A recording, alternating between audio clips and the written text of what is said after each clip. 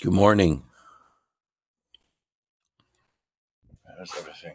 Good morning. Hi, this is Hank. Morning. I'm trying to remember how to edit. Oh, there's the edit button. You can Are do we both at going the to same time. are we going to put the notes at the beginning of the Yep. page or at the end? Beginning. So Before the YAML. There's no YAML left in it. Isn't? Huh. Why? There's no whatever. markdown. There's no markdown. Okay. Oh, then if it's just a list of notes, it's the end. All right. Hey guys. Oh, hi, Eric. Rats. Architecture. So in any case you're wondering what we're just doing here right now, Michael sent around a link, an email with two links of them. One of them this WebEx.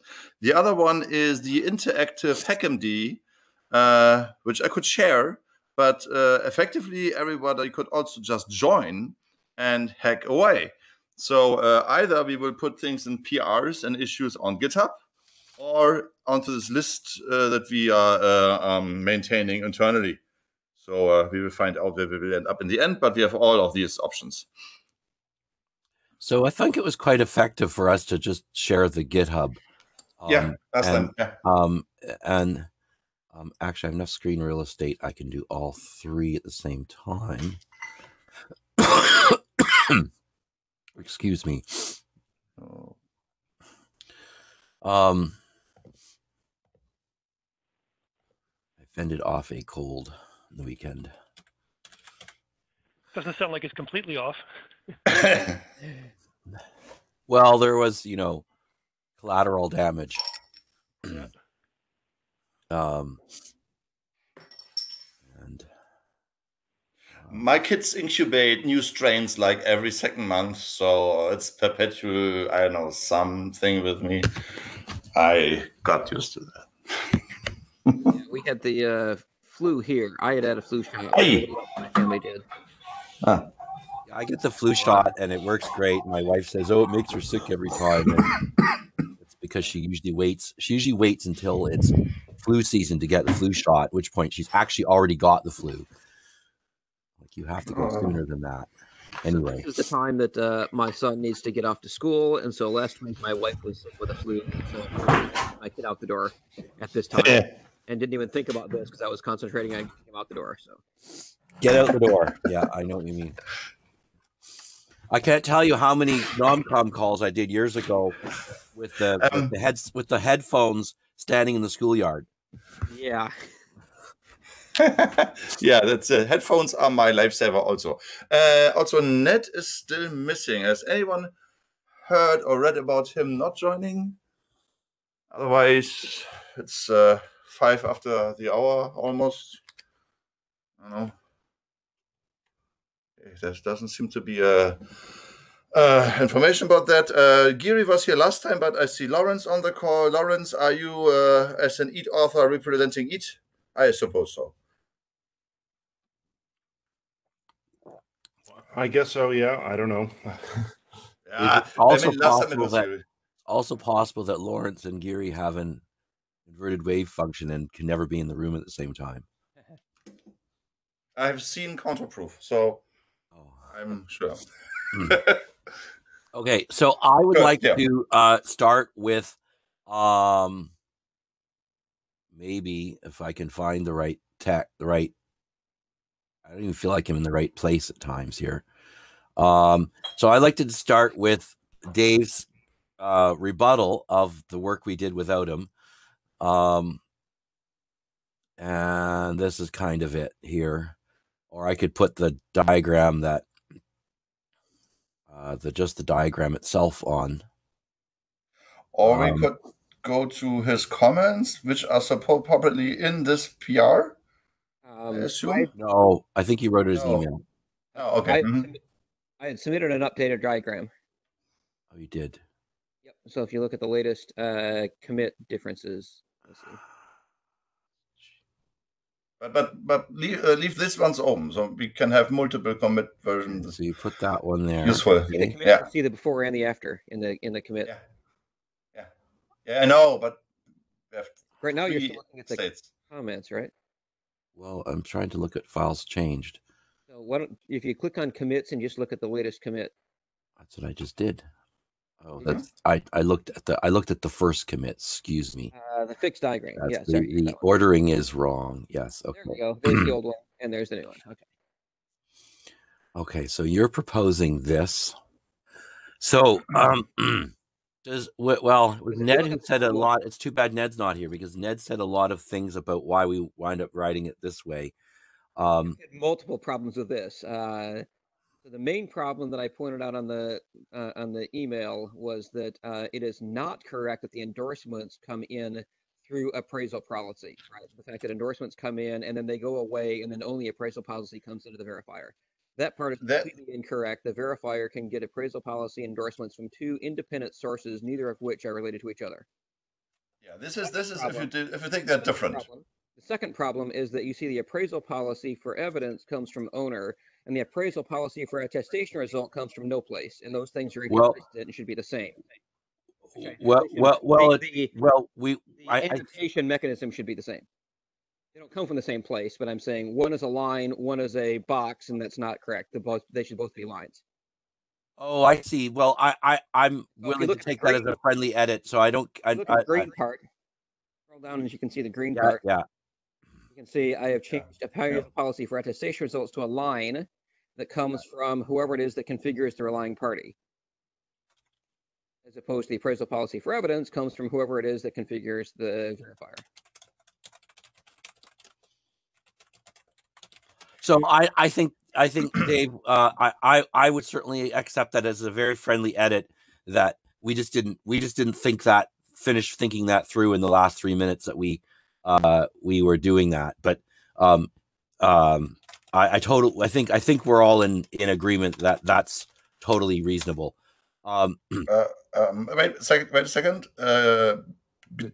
This depends on something. This is okay if endorsements are on the same level of terms as appraisal policies, which we think at the moment are not, because appraisal policies are a subset of endorsements. No. Yeah, and this is where we have a problem. And this is the problem we're talking about. Yes, thank you. They are orthogonal things, and that's why they're defined as separate terms in the terminology. That's my opinion. All right. So Hank, what did you say? I want to capture what you said as the converse. Are appraisal policy a subset of evidence? Is that what you said? No. We started with the very old school known good values and reference values, and they were too strict, and they didn't encompass all the things that could be appraisal assessed by appraisal procedure. So we needed a super term, and that is now appraisal policy, which includes reference values. And then we have the endorsements, and that is in global platform world means meaningfully signed. So an unendorsed token is an unsigned token, literally. And here we mean something else a little bit, and that might be a problem. I am not sure. We also have a small problem with the term endorser. It's almost as bad as the term asserter, but we are sticking with it at the moment because we cannot address everything at the same time. But I just wanted you to clarify what you said was about subset, because you refuted my term, but you didn't actually correct me. Yeah, I know that. I know. So, but you did say that we were discussing whether or not something was a subset of the other, and Dave said that wasn't the case, and I want to just make sure that I understand what Dave said wasn't the case. No, you can add to that I was wrong. I mixed up appraisal policy versus reference values and endorsement versus appraisal policy. That's all. So the reason why we wound up with the endorsements going to the owner and then the appraisal policy for evidence was that the owner had to somehow say which had to make use of the endorsements to produce the list of what are actual acceptable Yes, I agree with no good values, right? I agree with the way that you phrase that, because you phrase it as how to use the endorsements. The appraisal policy itself does not need to have any endorsements. It just needs to be able to tell the verifier how to use them and which ones to trust and so on.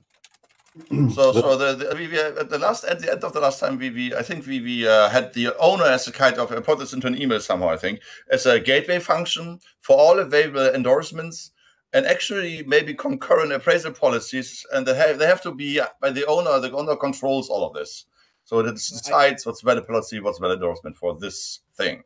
I object to the use of the word gateway in any discussion about data flow, because gateway brings in protocol. Yeah. Okay, sorry. Yeah, I'm just using IETF terms. The IESG is a gateway function. So so I was using it in this scope. But I agree with you. I will not use gateway in text, just to figuratively. From a data flow perspective, I would disagree that the owner is any type of gateway in a data flow perspective. The owner may never ever see endorsements. The owner may be a human, for example, who is typing in a policy in a command line. That human will never ever see the endorsement. He may know the format and metadata about it, but maybe not the content and the values in there. Like the owner may have no idea what the actual reference values are. If those reference values are copied out of an endorsement or something else, the owner is not involved. So, do you think that is true for both owners? Here, two owners. Do you think this applies to owner of verifier and owner of relying party in the same scope? Yes. Okay. Now, separately, I had a comment that I would like us to discuss once we get done with this topic. The relationship between endorsements as seen by a verifier and attestation results as seen by a relying party. We can put that on the stack and come back to that before we leave this diagram. So I think, and I thought during the thread we sort of resolved that an owner could also be an endorser, and therefore endorsements, even if an endorser, even if a vendor didn't generate any reference measurements, that a owner could generate reference measurements and assert them as endorsements, and that would be the correct flow. And in so doing, the owner would be the entity that is implementing the owner role can also be the same entity that implements the endorser role. I see endorser, and I'm trying to use terms that I think are consistent with Hank. So tell me whether I'm consistent or not. As in, the endorsements are something that is generally signed. And so, for example, an endorsement might say, hey, I'm a manufacturer and I vouch that this particular attester device was manufactured by me. That's an example of a claim that might be signed in an endorsement. The appraisal policy is the rules for how to set claims that come in evidence. And that might be, your appraisal policy might be, if the claim X has the value Y, then it's good. Right? That would be an example of an appraisal policy that in itself embeds a reference value. It might also be if the evidence contains a claim X with a value Y, which matches what comes in an endorsement signed by the manufacturer. That would be an appraisal policy that doesn't know the value of Y. It just says, hey, compare the foo claim in evidence against the foo expected value in endorsements. And that would be the appraisal policy. And so this is when I think Michael was responding in the comments on the GitHub, is saying it could be either. If there's a reference value, it could be an endorsements or it could be an appraisal policy. That's absolutely correct. I agree. I also agree. So that's why saying whether reference values are in endorsements or appraisal policy, you can only give examples, right? You can't say it's in one, you can't say it's in the other. You could say it's typically in one of them. But I think Michael was correct where he said, often appraisal policy, but it could be either. And that's why I think our data flow doesn't say reference values because it could be either, right? Multiple ways to get them, and that's even in the example we're using reference values to begin with. Right, and so we use we sometimes, I think we're still unclear on the definition of endorsements and what are we saying, reference measurements or reference values. I would like to not use the term reference measurements in the data flow. What was Hank's term? Reference values. Oh, yeah, we have typically used terms are in order of appearance: reference values, known good values, and sometimes even nominal values. I don't know where that comes from, but that is also often used. Right. So in the flow from endorser to verifier, there was at one point endorsements, and one of those terms you just said. We were not clear on whether or not endorsements, whether or not the reference, I call them reference values, are a subset of endorsements, or if we constrained definition of endorsement such that it couldn't be a subset. I don't know. It seems to me like at the end of the day, there's going to be a claim that represents a claim that informs a token definition that describes reference values, and one that describes properties of how a tester is built, and both of those could come from a vendor, in which case I would hopefully we could come up with one word that represents the claims that come from a vendor. Right now, I would assert that's endorsements, but I wasn't clear if others were on the same page. Yeah, I think a vendor, for example, or supply chain entity is a typical instance. It could also be a certification entity or something like that.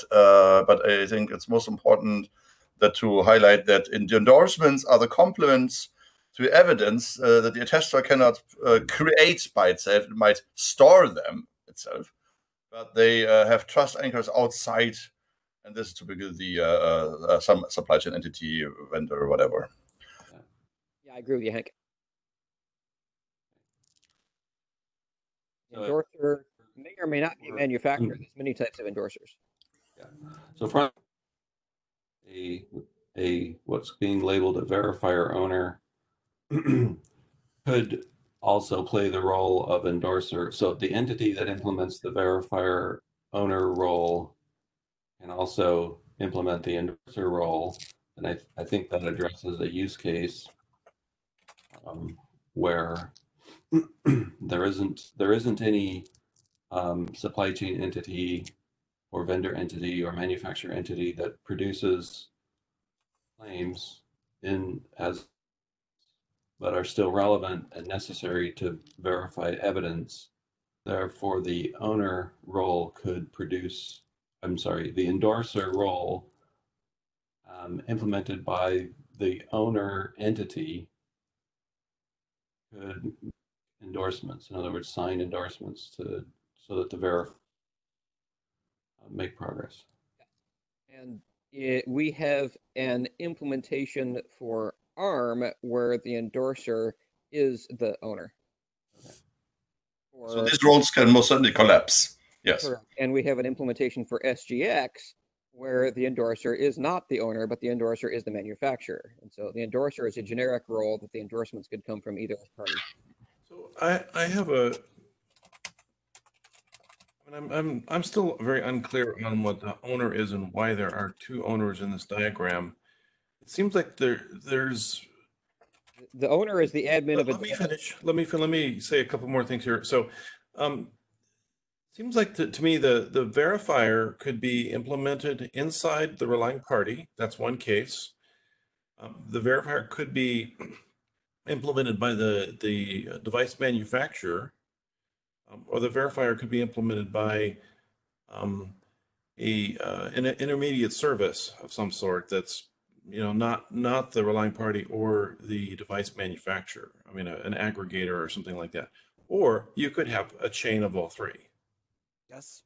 So the fact that the verifier is outside of the relying party box here, okay, that's sort of implies that the verifier is not the relying party. No. Implemented inside the relying party, and then What I really don't understand about this diagram, what makes no sense in this diagram to me is why there are policy, why this diagram has policy going into the relying party. I mean, certainly the relying party will have policy, but that's like, it's risk engine. It's not really anything that we would want to, I think would be. So Lawrence, just three things here, right? These are roles, not devices, and the roles can be implemented in a variety of different ways. Okay. The second thing is that the things with asterisks around them are not subject to standardization, and the things on the arcs are that go down. The policies are probably also not for standardization. Yeah, okay, I understand that. I still don't want to see why there would be this other appraisal why we are listing a relying party owner here, and why it. So I think we have to have the conversation that Dave suggested earlier, is that what is the definition of attestation results, because that's going to define what policies are appropriate for evaluating those results. Right. I agree. It's part of that second topic, whether we want to get to that now or whether we want to stick on the endorser, verifier, owner discussion. I consider those as being orthogonal topics to get through. Can you, okay, we can delay it, but can you give me some really, really concrete examples of a verifier owner? Yes. I will give you one example, but I have to describe who the verifier is first. But the short version is, in most respects, I would expect the verifier owner to be the verifier's admin. Whoever the humans or the tools that the humans are using to configure the verifier, that entity is the verifier owner. So, for example, when the verifier is, say, Azure attestation service, which is being hosted on behalf of a particular tenant, the verifier owner would be the tenant admin who configures their policy for their instance running in Azure. And the verifier is, say, the Intel SGX attestation service. I don't know if that's the correct term, but there is one that maybe Ned could speak to. The verifier owner would be Intel.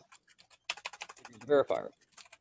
And the verifier is, say, in the same device as the relying party, and it's an embedded one, then the verifier owner might be the same entity as whoever the admin is for the relying party. Those are three examples. So I couldn't catch all that, and I wanted to catch it all. Would you mind going over it a second time? Sure. I gave three examples. I don't know which part you caught because I'm not looking at that. I'd like you to so you gave three examples, and I think I just had difficulty knowing when one started. So I'll just say the first one first. Example number one is Azure attestation service, meaning who the verifier is. Example number one is when verifier is Azure attestation service, right? Okay, so hang on, let me just write that. Verifier is Azure attestation, and AAS, Azure attestation service. And okay, for your for background, Azure admins don't run the Azure attestation service. It's something that a tenant can opt into, and then it's the tenant's service.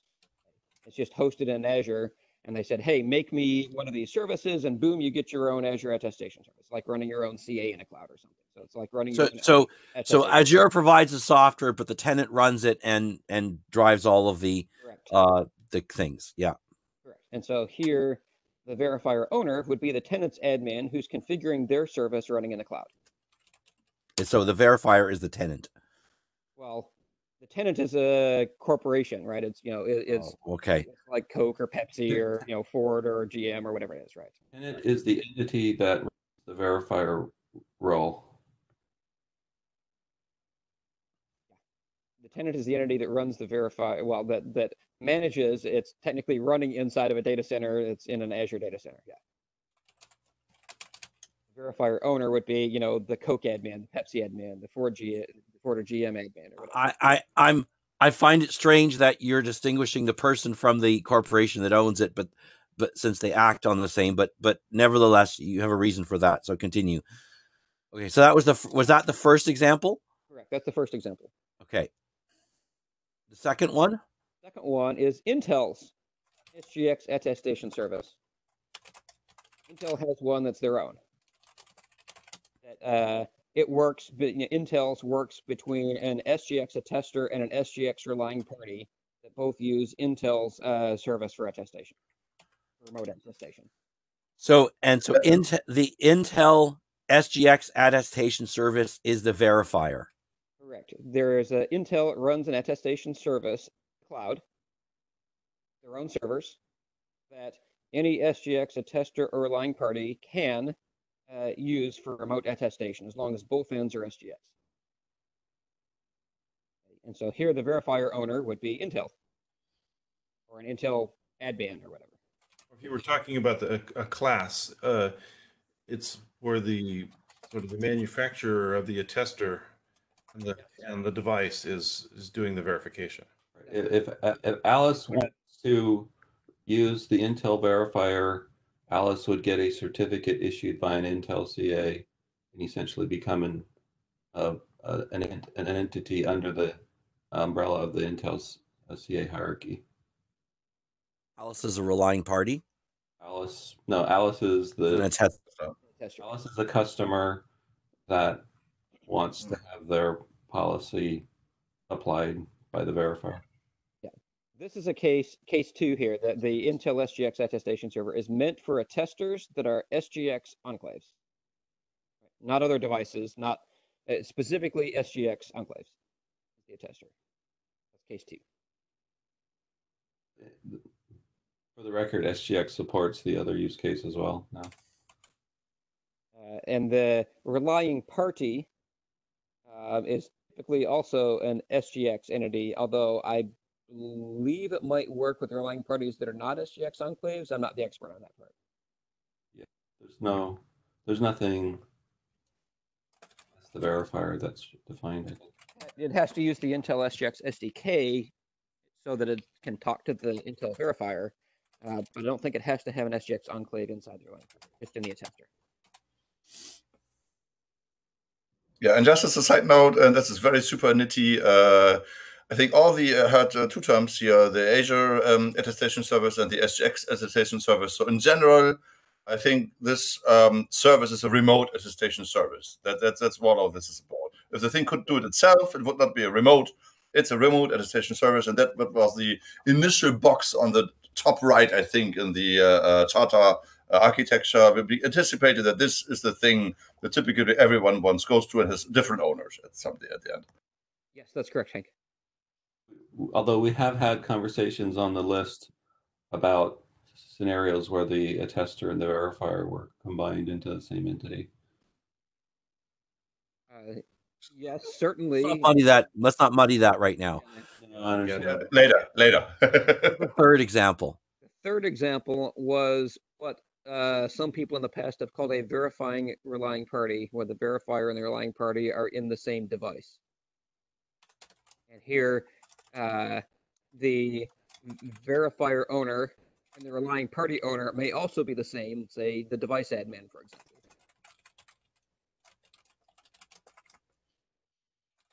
So there's no separate server or service. This is a case where the verifier is just embedded into the same device as the relying party. And so whoever configures the relying party also configures the verifier. By configures, I'm just talking about the appraisal policy. That is correct. And also, same device does not mean no isolation necessarily, because TEs could give all these domains separation, but as Lawrence highlighted a few times, you can also combine them into the same execution environment, being rich or trusted, I don't know. So it could be also come without isolation, but that is a design choice in the solution. Yeah, So the point is that there may actually be protocol between the enclaves, but because they have the same owner, they have identical policies effectively. The attestation result can effectively be a Boolean. Implementation choice, you could convey both appraisal policies into the device the same way, but they're still conceptually separate things. I agree. But I'm saying, go ahead. In the degenerate case where you just make it all, the policies are the same, the attestation result's effectively a Boolean, because the verifier applies the same policy as the relying party, and therefore all the relying party needs to know is that the correct appraisal was made. Yes. That would Sorry, be- interjecting here, Lawrence, are you okay with that? Because Lawrence is always an advocate of non-binary, and we're talking Boolean here now, and so I would like to give Lawrence a chance to Those are just two examples. They're both valid. examples. Okay. Then I'm Example is where you're treating it as a Boolean. One example is where you have a lot more granularity and you pay attention to the claims in the attestation results. Both are valid examples. okay. Okay, and I'm good with this. So, I mean, I don't know if I find this notion of an owner that enlightening. You're basically saying an owner is the guy that configures the verifier or configures the ruling party, and to me, that would sort of be implied that that's already kind of there. But okay. The reason, Lawrence, we put it there was not because it wasn't obvious, but because we needed to distinguish the different owners and their different views for it, such that no one would be confused about where this stuff was coming from. And I think we all agree that it's maybe obvious, but sometimes you have to beat people over the head with stuff that's obvious, or they don't get it.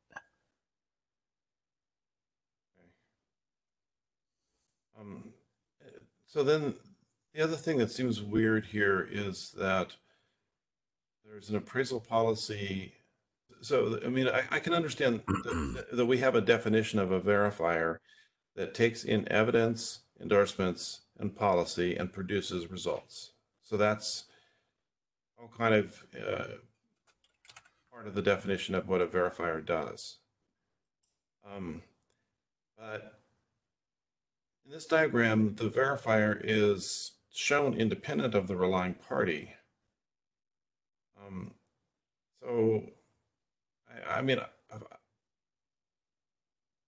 how the relying party evaluates the attestation results, which could be a Boolean, which could be a bunch of different values, seems like that's the relying party's thing, and it's not really part of the definition of a verifier. How was it? How was it ever the definition of the verifier?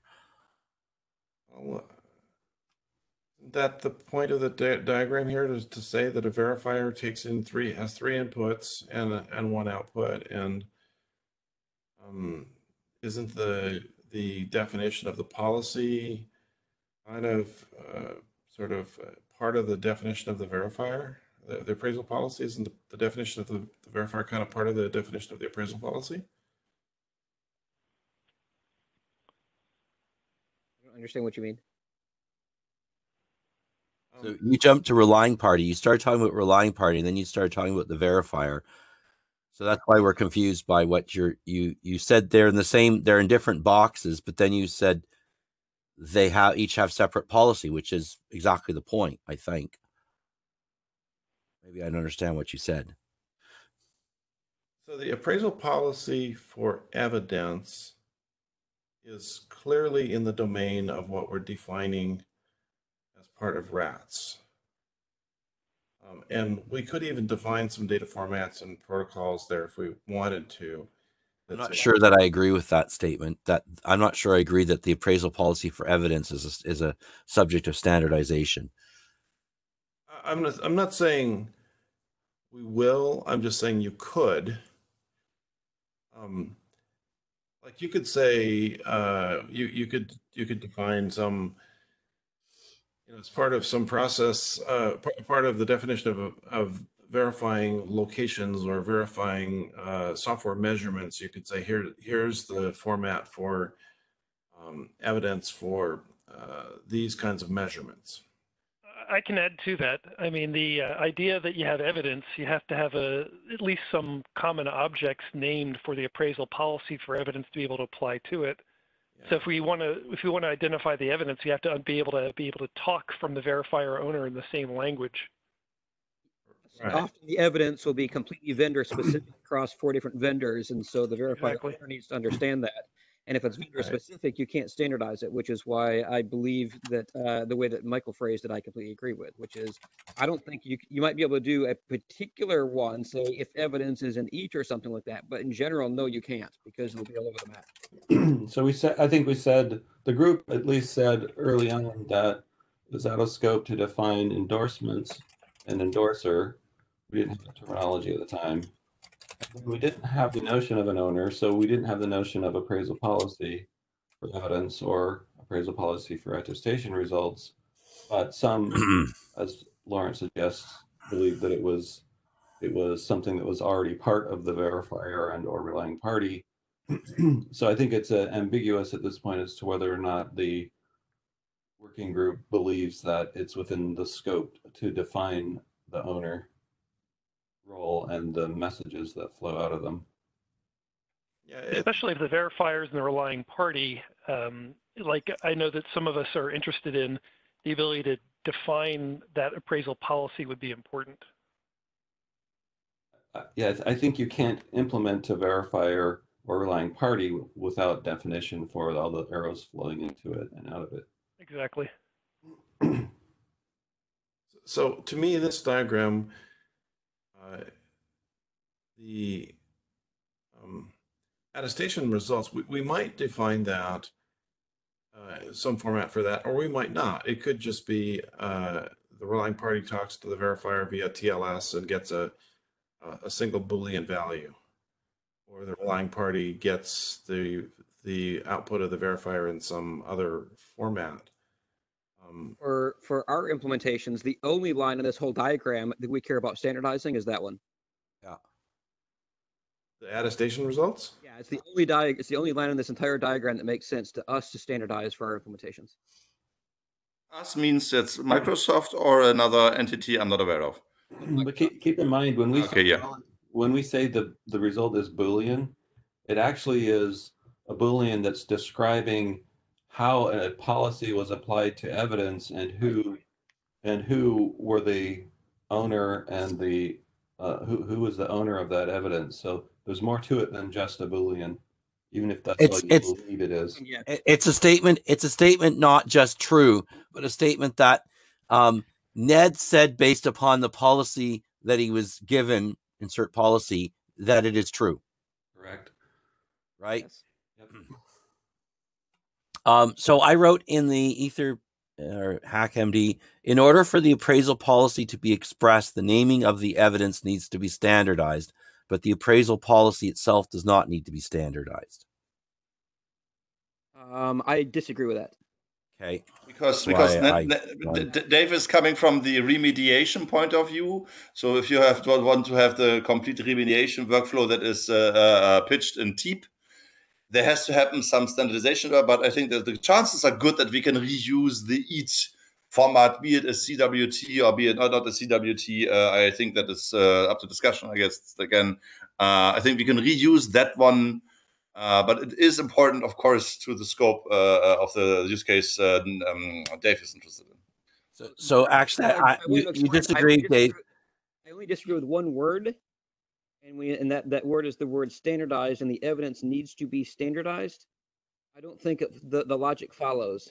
In order for the appraisal policy to be expressed, the naming of the evidence needs to be known to the appraisal policy author and verifier. But that does not mean that it needs to be standardized. Okay, sorry. Actually, let me of vendor-specific evidence. I realized I misspoke, Dave. Okay, and what I intended to say. I don't mean to say the names of the evidence. I mean to say that the syntax of how you express the evidence needs to be clear.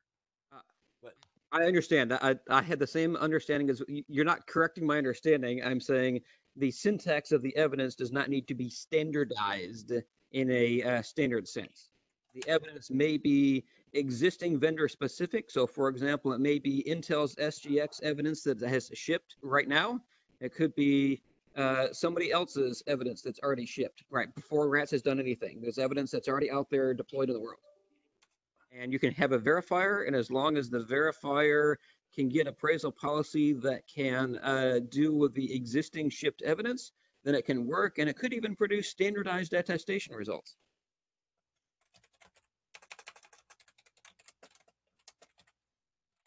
it seems like the appraisal policy for evidence is going to have a very direct relationship to the evidence from the attester. So Yes. most of it is in the format and having knowledge of the syntax, as Michael points out. yeah, and it's not going to go much past that evidence. The appraisal policy for attestation results could be take this Boolean output from the verifier, consider the source of the transaction, the guy's credit history, and the phase of the moon. So it could be a whole bunch of stuff outside of what we're really defining in RATH, which is why that thing confuses me. So that's how Dave. The appraisal policy for attestation results is interesting in the cases where the attestation results is more than just a Boolean. So often the attestation results may copy in some claims and standardized values out of the evidence or out of endorsements or out of put in there by the appraisal policy. Maybe it's a processed claim that's a summary of a bunch of information. So an example might be the attestation results might have, to use the phrasing I think Michael had, which was the attestation result said, hey, it was good, and here's a claim that's the version number or hash or whatever it is of the appraisal policy I used to produce the result. So there's different things that go in the attestation results that are various claims. The attestation policy for the appraisal policy for attestation results tells the relying party how it should use the claims that come in the attestation results. True, and that might be still out of scope for today. I have one important addition to this, and that is relating to Dave's initial two examples, which are the passport and the background model on check scenario. And I think the passport version is really relying on standardized evidence. If the passport is not standardized, no arbitrary passport checker will understand it. So in that model, where you just hand it off in good hope that this makes sense to people, it has to have some standardization.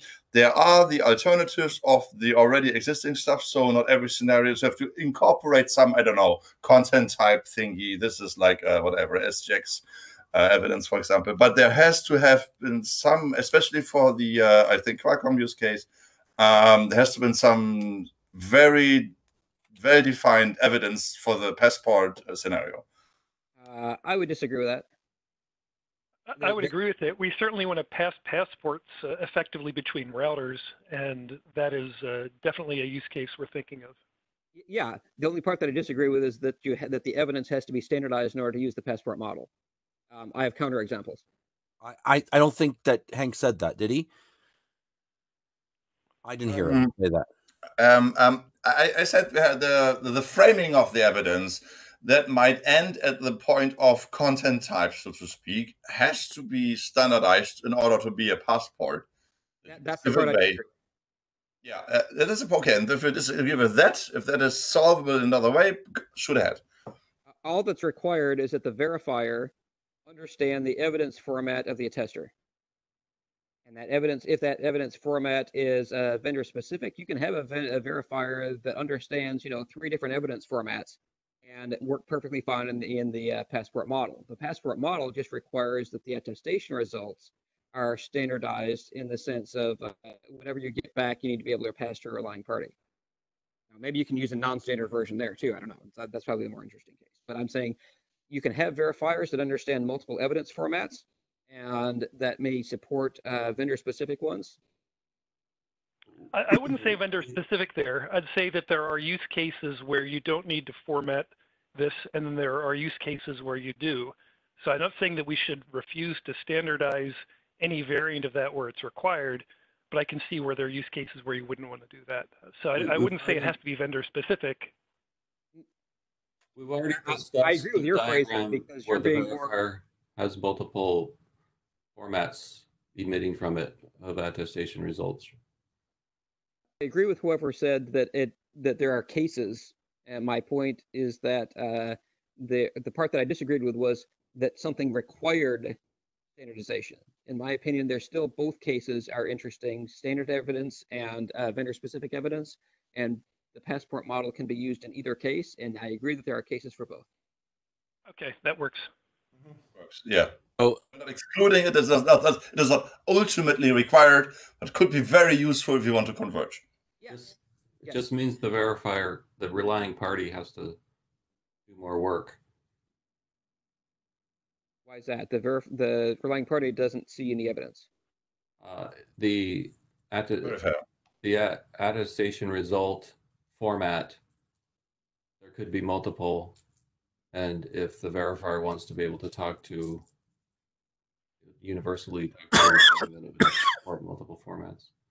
So that's the implication of the other diagram that we had that looked like a bow tie on steroids or something. Yeah, ultimately, if you want to select an arbitrary remote attestation service by hints, wherever they come from, let's include that also.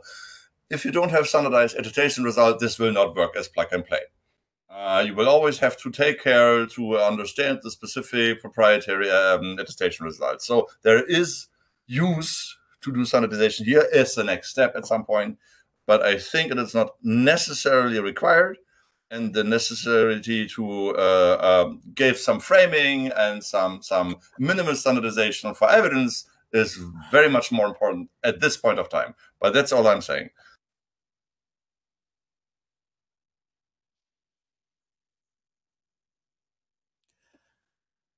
so we have about 10 or 12 minutes left. I wonder if Sorry. Actually, we have 1.5 hours in. If my schedule tells me this is a WebEx says 90 minutes. Maybe that's an error. I don't know.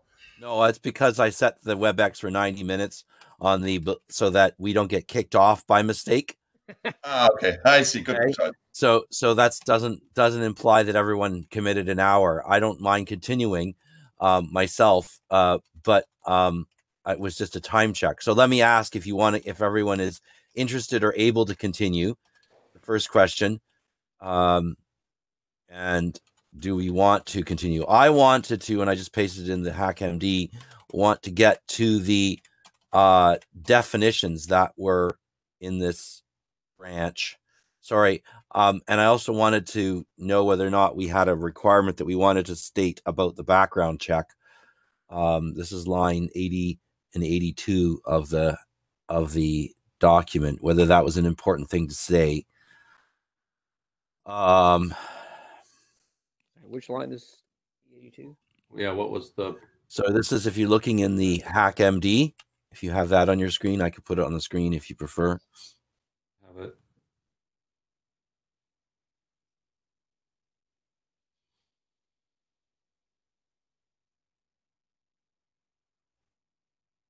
Sorry, you have it, or you want me to put it on the screen? I have a HackMD up. I don't know what you're referring to. I don't see anything that... I mean, I see a bulleted list underneath the heading background check. Sorry, that was supposed to be dot continue to typing. So I wrote that the passport model requires that the passport is standardized as the attestation result. I don't know whether that's true. Okay, so we said something to that effect when we were discussing that that we needed to have a standardized attestation result. That because that's the passport. Well, we said that the architecture could support both standardized and non-standardized. You could still call it the passport model, even for the attestation result.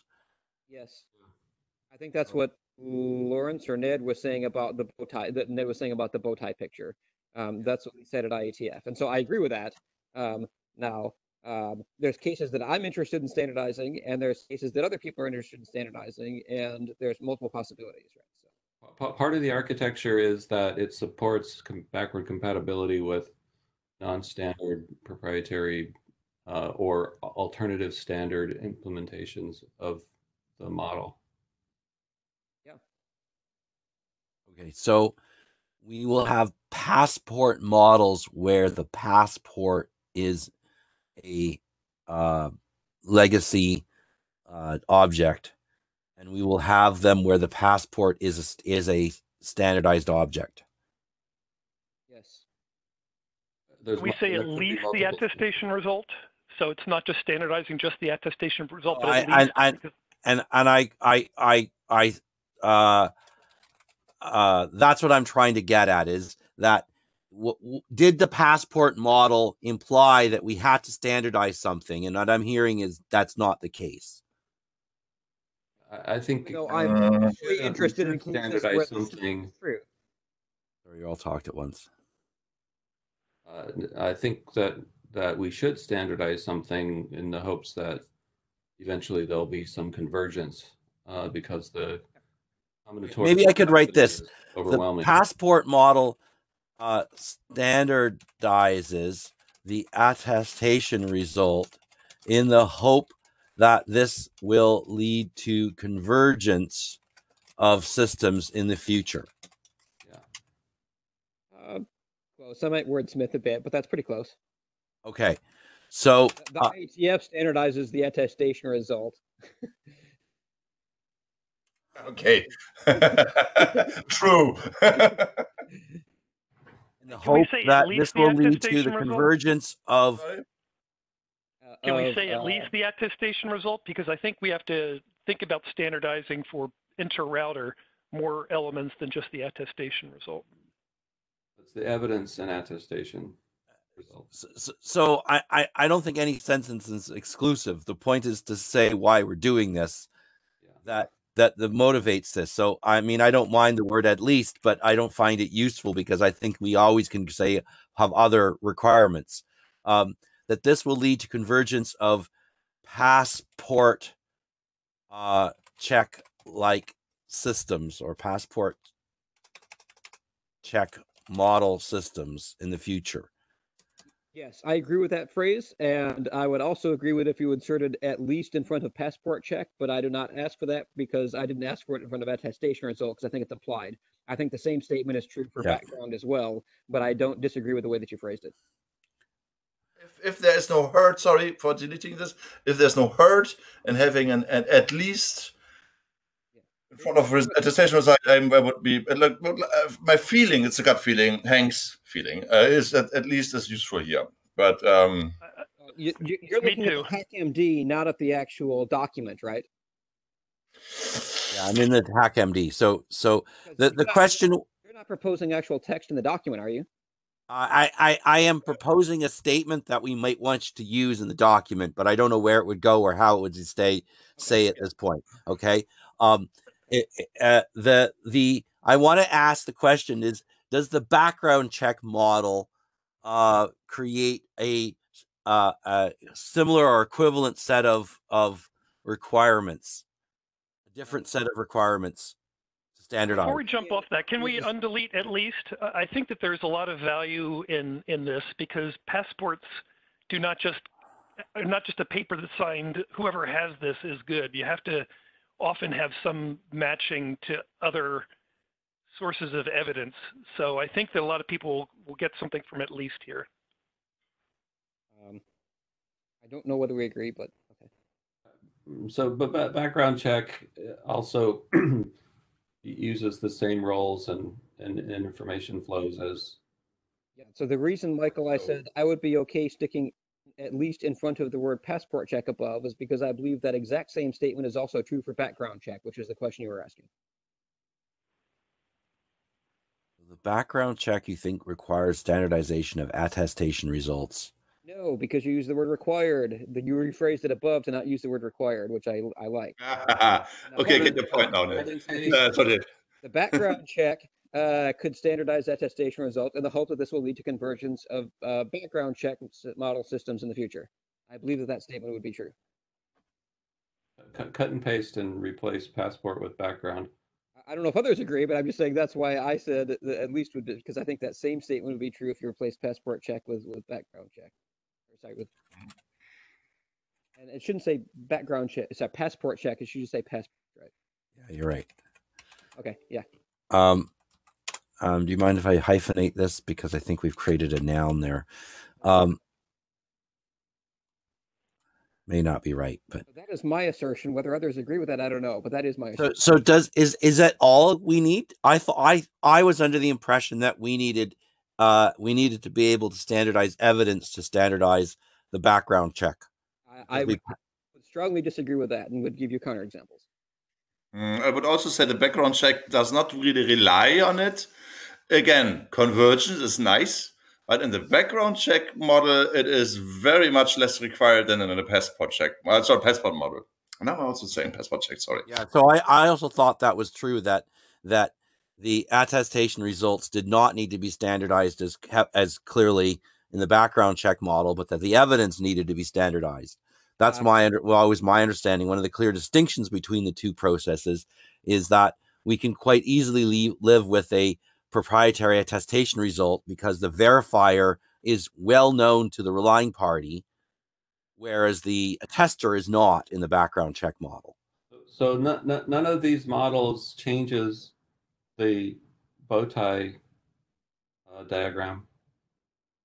I don't disagree with the way that you phrased it, Michael. And certainly in the case where the verifier and relying party are collapsed into the same entity, then attestation result is kind of a no-op because it's not a message per se, right? But the way that you phrased it is, the well-known versus not well-known. I agree that it is stronger. I still think that there's cases, but I don't disagree with the way that you phrased it. So what I'm trying to get at it by stating this is that if the utility of these two models was, I thought that it shone light on the different parts of and it took me a while to realize what the bow tie diagram is. Now I remember what it is. That it shone light on different parts of that diagram as saying this is the part that's transmitting over the network, and therefore we have to standardize among different vendors, different verticals, to get some traction. But all those things over a network. In the case where all three entities are not in the same, where you have three separate physical devices that have the three roles on them as opposed to where they're collapsed, then you always have all the messages, both evidence and attestation results conveyed over networks. Well, it's about standardized thing. That's what I'm trying to say. It's about different entities. If they're all SGS enclaves, then we agree there was no standardization necessary. Intel can do it all, right? It's when one of those entities now is no longer within that space that we need to have a standardized statement. Okay. And so while I understand that we have solutions that work in all things that are verticals that work in a particular space, that's, I think, not the point. The point is that we have use cases where we need to cross those boundaries, and the two models describe the two places where we cross them. Right. So by calling it out as a role, we're saying that one role could be implemented by one vendor and another role by a different vendor. Yes. Yeah. Well said. Well said, Michael. All right. So, but I'm still not getting any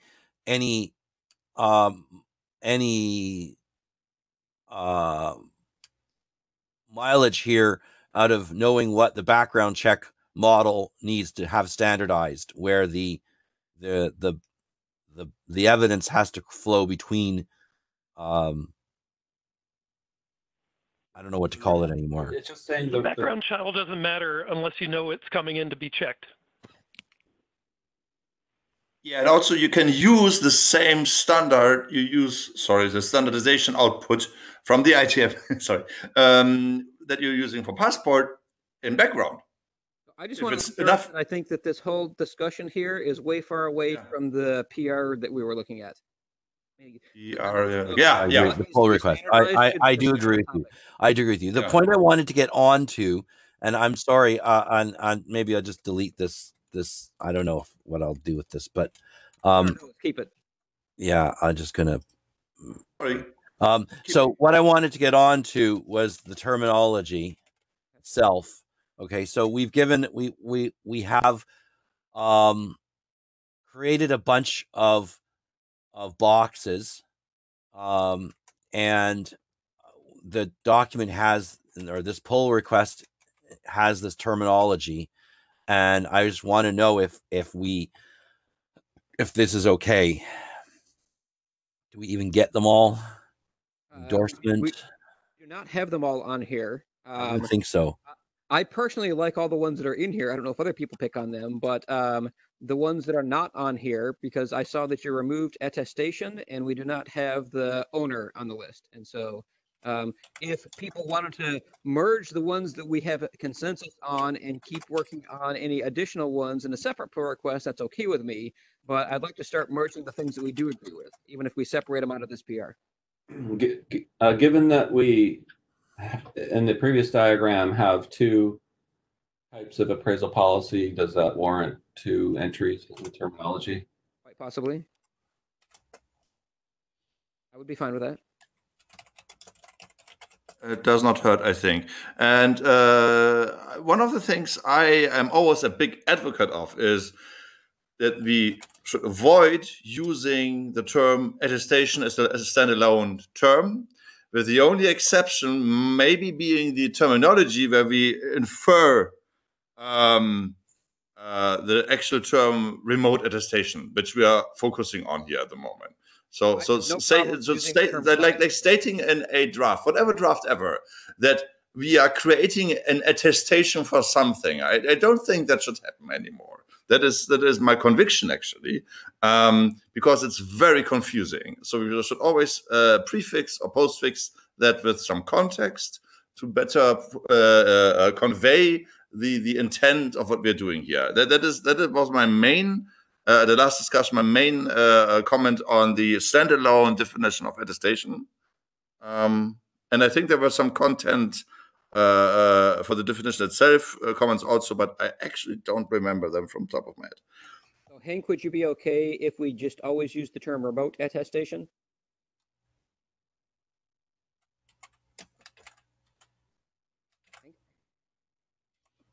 Yeah, Hank talking to remote yeah, I think it's very fine to call it remote attestation. Yes, and still we have to revisit the text. I don't think that we will be able to do this today, but let's look how the result will be when all this is now like in this structure here with remote attestation, and then look at the definitions if they all suit us in the next call. Hey, do you have any problem with the term attestation result, or do you think that has to be remote attestation result before you'd accept it? No, I think attestation result actually is fine. Okay. Because there's something like local attestation later on, it's out of scope, but then that can be reused. Yeah. Okay. All right. I am fine with what you would want then. So I think, I don't know, it seems like it would be useful to have a definition of the words that we're using. So I'm uncomfortable with the idea that we just assume that everybody understands what the word attestation means if we don't define it or reference somebody else that defines it in some acceptable way. But also, in saying that, it also opens the door for potentially being a rat hole conversation around the different flavors of attestation, whether it's remote or local or implicit or explicit, or, you know, there's lots of, you could actually spend a lot of time, you know, arguing about those subtleties. So I'm not really sure what to do at this point, whether we want to try and define it or not, but it just doesn't seem right that we would assume that everyone just understands what the combination of the words of the letters ATTESTATION mean. Yes. So my proposal is that. Go ahead, Michael. My proposal is that we don't, as Hank suggested, we don't ever use the term ourselves. That we need to have the term defined, but that we shouldn't bother defining it. We should instead say there are these 9 definitions, and we avoid the term because we don't wish to pick between them. But of course, you need to know what other people think it means. I have a different proposal. Okay. I think we should define the term remote attestation. And I think we should have a definition that we agree on. And I would start from the definition that I had in the original pull request, unless people have issues with that. I also pasted into the PR comments this morning the Wikipedia definition, which I'm also okay with. But I think it should be, to take Hank's point, that we don't define the word attestation. We only define the term remote attestation, and that's the term that we use. I'm completely consistent with what you just said. Okay.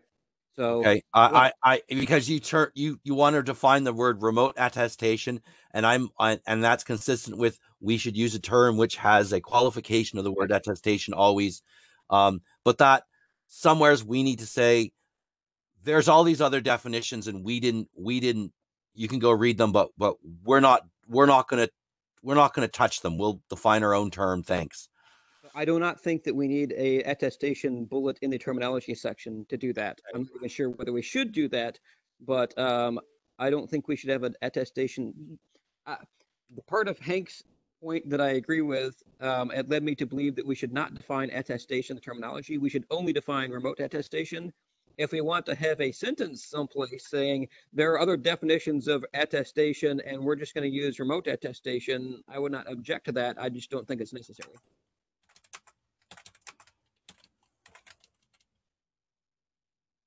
But I'm hoping that we can come up with a definition of remote attestation that we could agree on for purposes of using it in the architecture document. So I just wanted to pull that in. I'm just trying to grab your text here right now. There's two definitions. One was the definition that I had in the original pull request that was removed, and the other one is the one that Wikipedia has right now. And I'm okay with either of those or some combination or variation.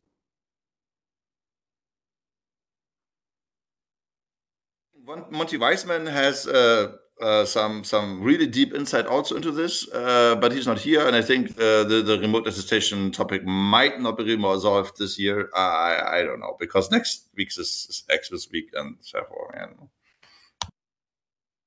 So sorry. So I thought you said it wasn't in the document anymore, and it was now in a comment. So I'm looking at the comment. I think there's two of them. One was in a comment at the bottom of the comment stuff, and the other one was the one that you guys removed last week. Oh, okay. So yeah, and if I would remember what was the real issue with the terming, the minting of the words, that would help. But I think I'm beyond that. So, so the term we did open a ticket, which was 9. About exactly this point. Okay. And that's why we opened the ticket. And I'm sorry, I'm trying to find your text in the comment. I'm not really happy with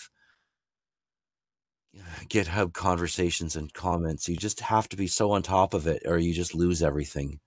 I'm going to try to paste into HackMD myself. I'm trying to. Yeah, please go ahead. And so first I'll try to type in the one that used to be in the documents. This is number 1, which is the old text. So feel free to edit. Oh, I pasted in the link to it, not the actual text. That's weird. Paste special. Yeah, apparently. Oh, right. Okay. Locally, and so it won't have the URL associated with it. This again. Oh yeah. Okay. So that was right. You're pointing at the place where we removed it. Okay. So that was definition number 1. Definition number 2, the one from GitHub. Wikipedia. Sorry, that's what I meant. Wikipedia. Yeah. I knew what you meant. Thank you for translating for me.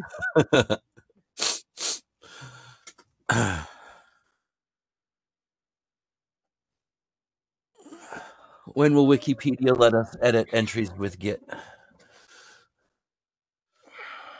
As soon as a semantic web interface exists with GitHub.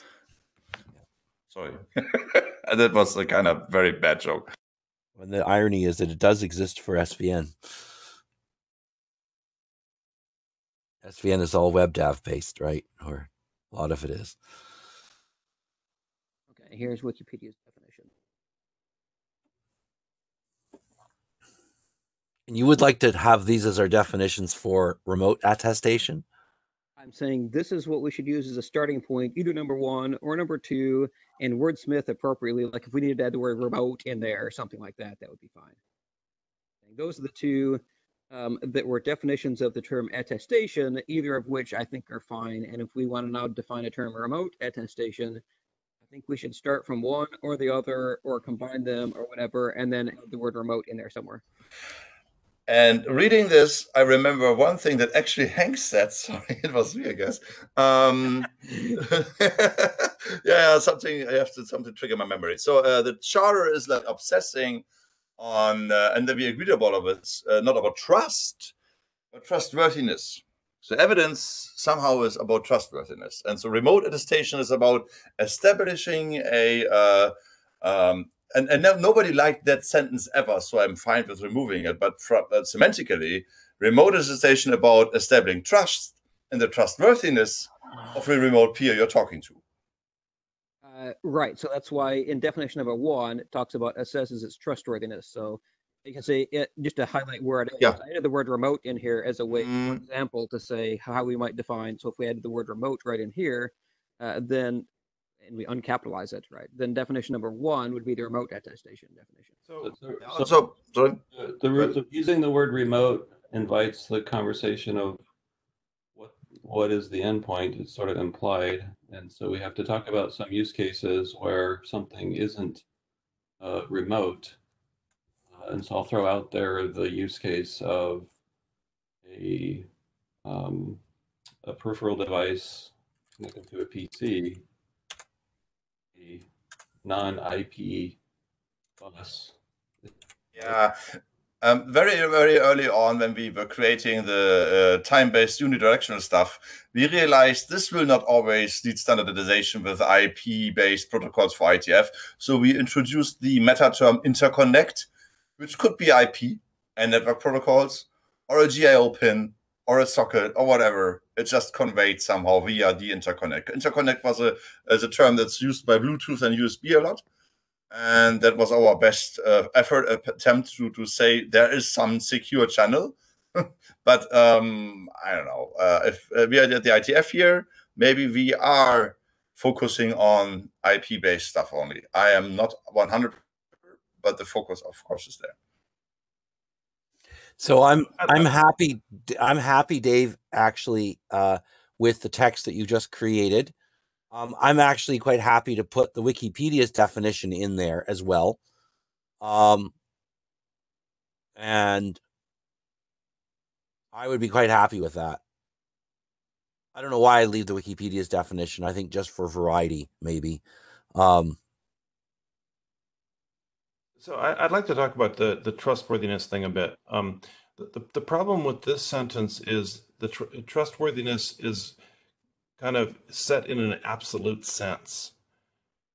And that's where it always goes wrong for me, is when you try to make trust absolute or the same for two different relying parties. So it's fine for a relying party to decide whether it trusts something or not, but another relying party may come to a different conclusion. So as long as the wording is relativistic to the relying party, you can use the word trust and trustworthiness. If you're trying to say in an absolute sense, this is trustworthy by all known relying parties in the known universe, then that's where this all goes wrong. But I think you're right. Words are saying that. Right. I think that the text here is keeping what you said in mind. I think the text is fine. I don't think it implies anything other than what that you're worried about. It seems on the edge to me, because it doesn't qualify trustworthiness. It's using the about an other remote entity. So it's up to that particular remote entity. It doesn't say anything about multiple remote entities. There's a single one gets to assess as trustworthiness, and it can come to whatever conclusion it wants.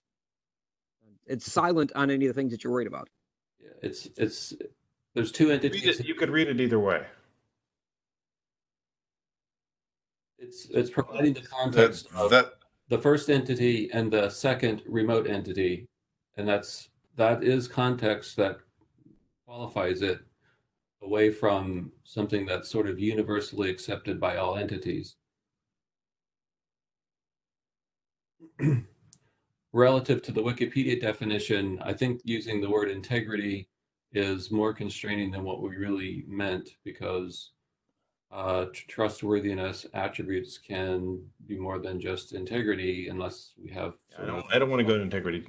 So if you change that sentence to which then assesses whether it trusts it, that would be okay. But in this case, the remote entity, you can read it as the remote entity evaluating trustworthiness for all of time and space. That's a far stretch, I think. But I see your worry. I'm not as worried as you about this, but I see your point, what you mean. And trusting something and proving that it's trustworthy are different things. That is something I would be worried about. So I would really keep trustworthiness instead of trust.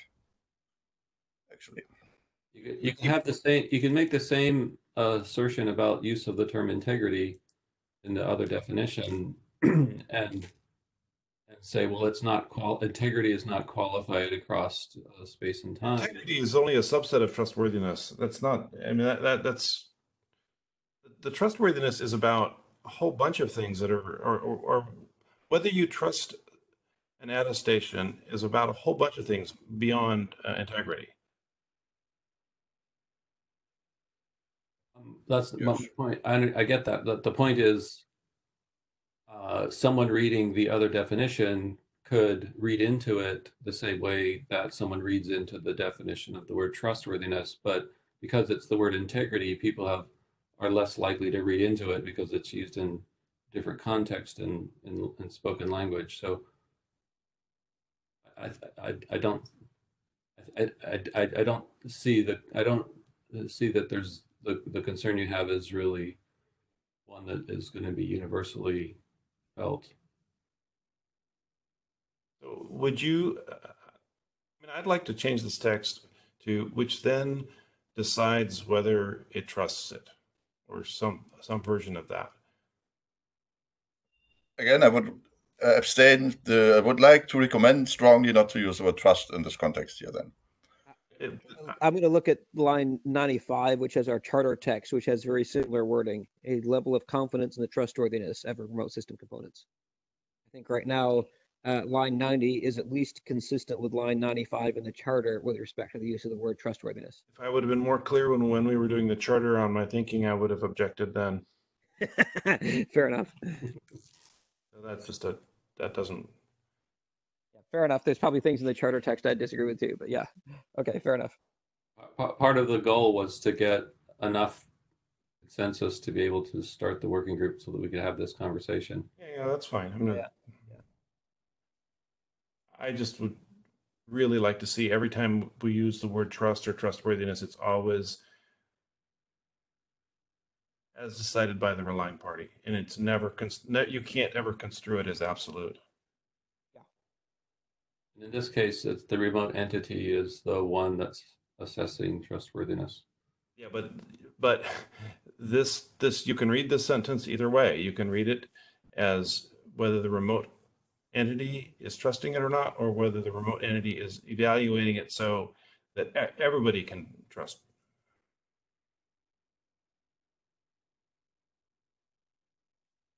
Would it help to use the word appraise instead of assess? No.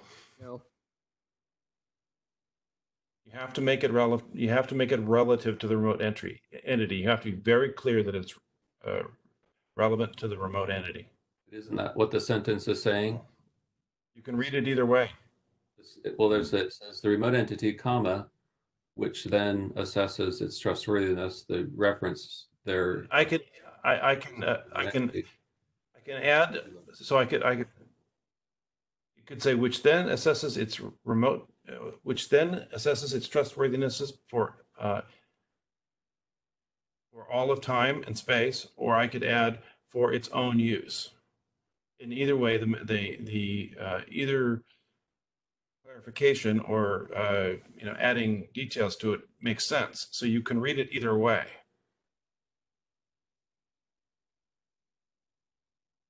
I'm fine for its own use because we are talking about a single relying party.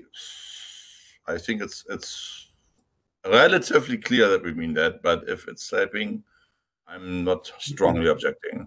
I mean, one of the reasons I'm going down this path is because it's just so much of the language and so much of the discussion around this has been, it feels like it's in an absolute sense to me. And I just get this very strong that the TCG work and the is really around an absolute sense. Well, I think you're reading into it. If you're projecting terminology that's in the TCG and into this, I think that's a mistake. I think the TCG people know what they're saying, but I don't think the people that are outside the TCG looking into the TCG understand the subtlety. So I understand Lawrence's view of relativism. I would also ask whether the word, the its trustworthiness, the its is perhaps somewhat ambiguous to some people. And I would rather say the tester's trustworthiness, but that's a nit. Yeah, that's good standard text style, actually. So yeah, never say it's, repeat the terms. That's always better. It's like pronouns can be ambiguous. Its own use has the same problem, right? Yeah, exactly. Or the process for the one entity which provides evidence about its identity to another remote entity, which then assesses the attester's right for, well, I don't know the name for the other entity. For the remote entity's own use. Well, either that or just like you can see which one entity and you have in parentheses the attester. After another remote entity, we could have parentheses the relying party. And then you can say for the relying party's own use in the bottom.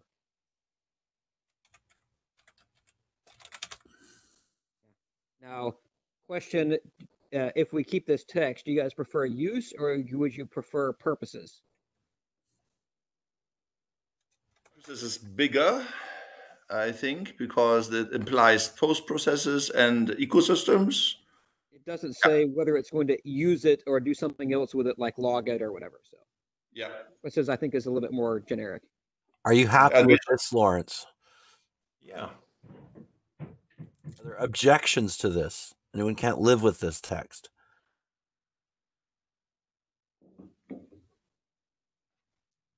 Cool. Please capitalize relying party just for consistency with the rest of the document. Otherwise, I like that. Of course. You're right. Both times. Yeah, I get there. I can only type so fast, man. We completely ignored the verifier in this definition. That's right. Yeah, and that's okay. Not part of the definition. That's okay because the verifier is a means to an end. Right. Exactly. Thank you. Okay. It's a condenser. I suggest we declare success in the sentence and move on. Yeah, let's move on. But if that's all we did today, that's a good result.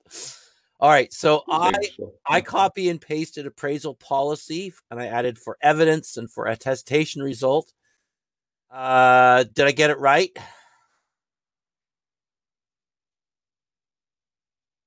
Yes. Why would we say another entity versus verifier? I don't know. That's the question. Tester. Rules of a verifier. Yeah, evidence goes to verifier.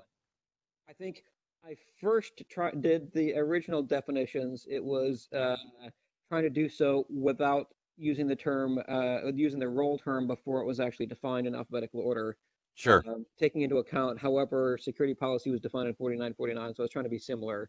So I think it's either way, and so I don't object either way. Whether we want to define it in layman's terms or in terms of the capital letter terms, I don't care either way. Yeah, now that we are differentiating them, we can take into account where the arrow goes. And so entities are more clear now. So I think we can talk about the attester and the relying party and such. If you want to use the capital letter terms, that's fine with me. So in the second case, a set of rules that direct how a relying party, and I'll capitalize that,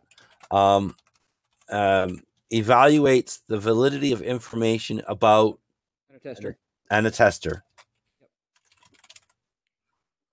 I mean, it's not information from the attester, but it's information about the attester. This is correct. Yeah, and if you that evaluate struck me, and that's okay with attestation results in verifier, it's of course a verifier. Okay, I don't know. Do we want to use the term appraisal in the definition of appraisal policy? Probably not. I don't know. No. Oh, The only question you could ask, I'm okay with it as phrased right now, Michael. yeah. Because now that we're using the capital letter terms, when you talk about the validity of information about an attester, it would be equivalent to saying the validity of attestation results. Mhm. I like it the way that it's phrased, but if somebody else cared, then you could say it's equivalent to saying the validity of attestation results. Again, yeah. I prefer to say attester because I think the rest of it is a means to an end, and we also have other models that we have these different models where the information flows in slightly different ways. So let's not blur that information. How you have it. I like Yeah. Okay. Okay. So When does the information that's not about the attester get evaluated? Doesn't the the information that's not about the attester. Example? Well, I guess I'm thinking of the attester as a sort of a bounded thing. Let's say the attester is running in a TEE, and the attester takes in information outside of the TEE, say about Android, and the relying party cares about that information, so they want it evaluated. When would So the attester's running in it makes a measurement of the Android system around it, yeah. and puts that down as evidence. Yes. Correct. Yeah. Still That's defined by evidence.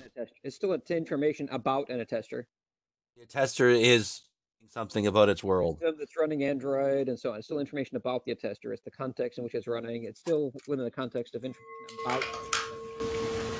Yeah, the attester has this split brain problem that it is both as a attesting component and an attested component. I know that's horrible terminology. I capitalized the suffixes here. Okay. Yeah, and so I know. Yeah, sorry, I was distracted. So the last two terms that we added were verifier owner and relying party owner. I guess I should ask, do people really prefer the term owner over administrator? Very much. I prefer admin. I prefer admin, but I'm okay either way. So I'm just asking the question. Did you guys said no, owner is the only right term, or was that just a straw man that was thrown out last time? It was a last time decision. I think owner is fine.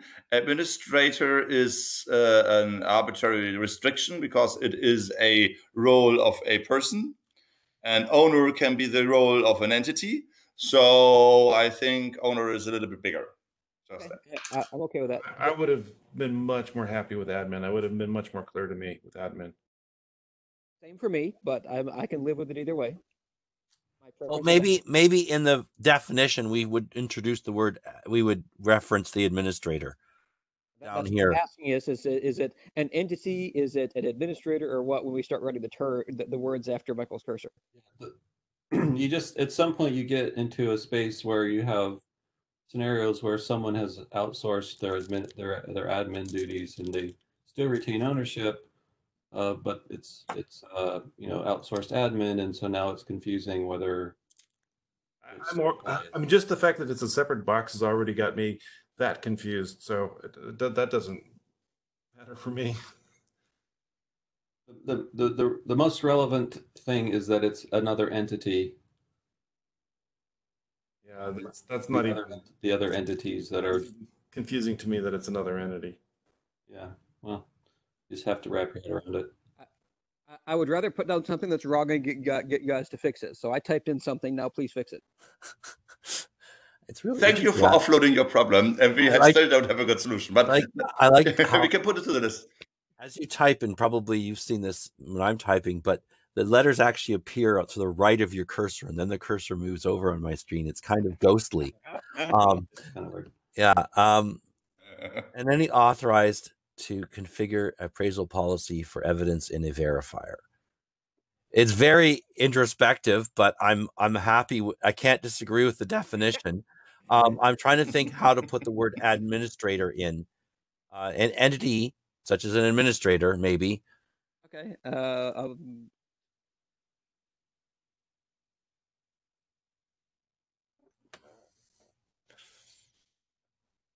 Yeah, I'm good with that.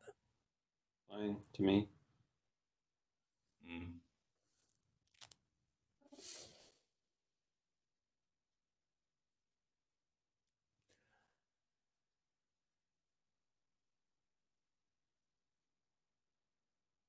Now, the relying party owner, I feel that they are in some ways a little more, I don't want to say abstract, but distant from the policy. Um, um, in the sense that, if I can use the DRM scenario,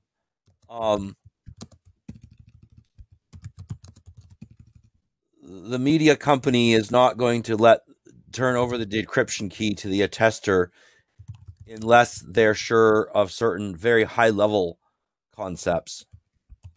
And it's up to the verifier to provide attestation results that convince them.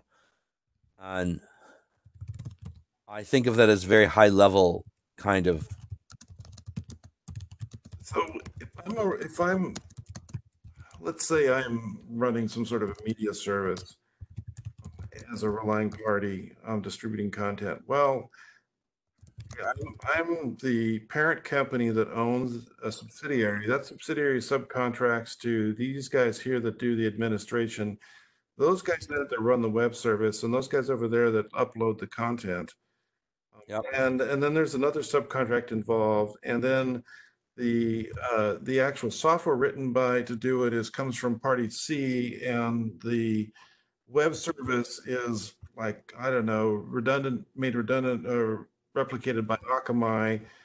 I mean, all of that crazy corporate structure, which could be, arbitrarily complex, all is inside the relying party box, and we just need to treat it as one box.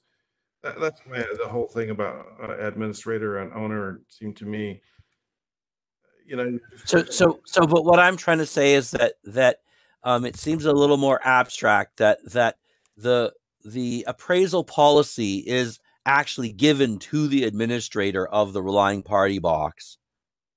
What do you mean? You lost me there. An example of appraisal policy for attestation, even if it's just Boolean, right? The appraisal policy is, so which verifier or verifiers do you trust? Yep. It has to be signed with the following keys. Who can configure those who can configure those trust anchors? That's the relying party owner. Yep. Sorry, it's who can configure.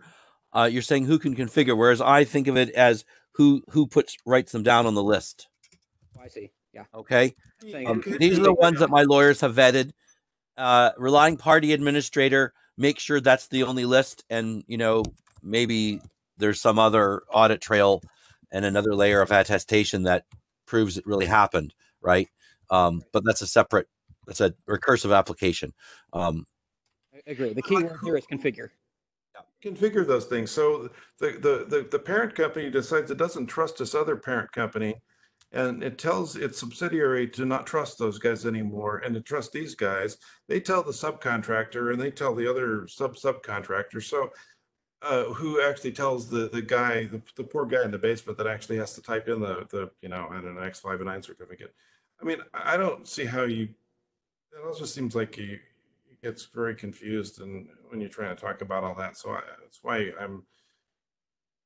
I'm not trying to talk about that. I'm trying to say that I feel that, unlike in the case of the appraisal policy for evidence, which I think is quite detailed, okay, I'm saying the appraisal policy for attestation results may be quite high level, and I think I'm agreeing with you, Lawrence.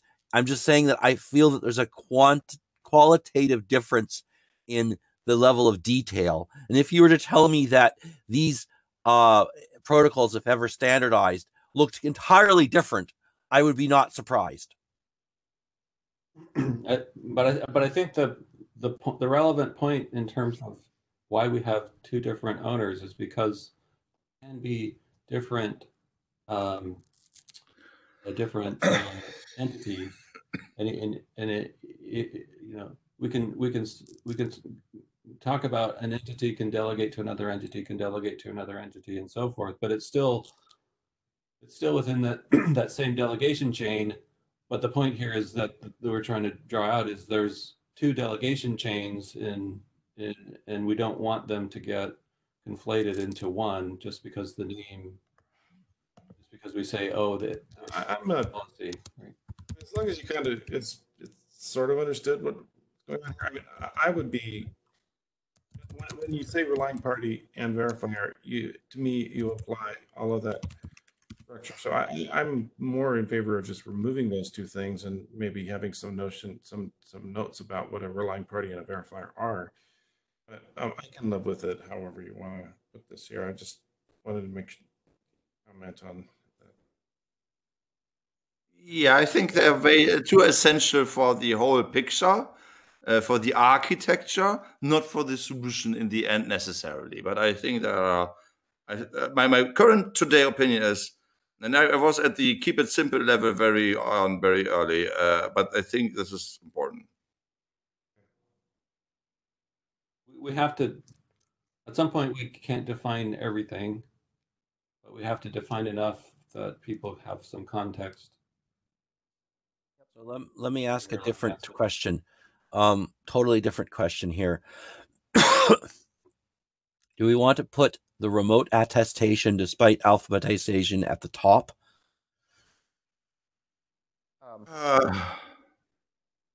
My I don't know. opinion is either the entire terminology section should be in alphabetical order, or it should be in the order that it makes sense to the reader, but we shouldn't mix. There's one compromise, there's a gray zone in between, that a single term is defined in a chapter very early on, and the rest is defined in the terminology. Because this is RATs and it's a remote attestation, yada, yada. So having that term somehow separate from all the other terms, I think is okay. It is a little bit inconsistent, even to my point of view. It would not pass IEEE, but in the IETF, it might be okay. I don't know. Be fine with Hank's proposal as well. Which means if it was defined in a paragraph in the introduction, which is before the terminology, I would be okay with that. Yeah, because we want to invite the reader, and we want to make them identify with this document as early as possible. And I like that idea, Hank. yeah, okay, good. The more I think about it, the more I kind of like that. So. Yeah, okay, thank you. I'm fine with that too. Okay, so I remote attestation : it would just be remote attestation is the process or something like that in a paragraph. I wrote this document defines the term remote attestation as follows. Yeah. Okay. And I don't know where you wrote that, but yeah, what you said. I wrote that in my editor, which I'm about to push into the thing because I copied the things into the updated terminology for what is today, the 17th.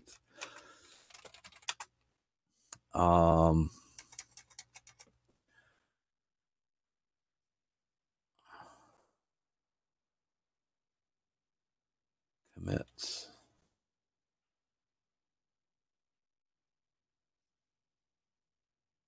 And so I think we should finish here. I'm going to have to drop pretty quick. Yeah. But we did. Thanks everyone. All right. Really so good. Are we agreed that we're going to we're going to commit, we're going to merge this? Yep. Okay. Where's the button? I agree. Thank you. Where the merge button is. Isn't it here? There we go. Merge pull request. All right. Thank you. So our next meeting would be on January 7th. Okay. Okay. That's likely. Talk to you later. Great Have rest of the year. Christmas. Okay. You too. Bye-bye. Bye-bye. Bye.